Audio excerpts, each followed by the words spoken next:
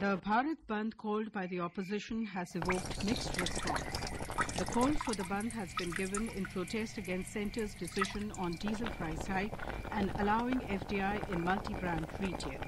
While protesters disrupted rail and road traffic in parts of Uttar Pradesh, Bihar, West Bengal and Odisha, Bandh had little impact in Mumbai. In Uttar Pradesh, Bandh called by the opposition parties, including the ruling Samajwadi Party, has affected normal functioning of day-to-day life in the state. In the national capital, Delhi, most of the markets are closed, but vehicular movement is normal, though protesters block traffic at some places. A protest rally in support of the Bandh was addressed by NDA convener Sharad Yadav and BJP President Nitin Gadkari in New Delhi, reiterating its demand for a rollback of recent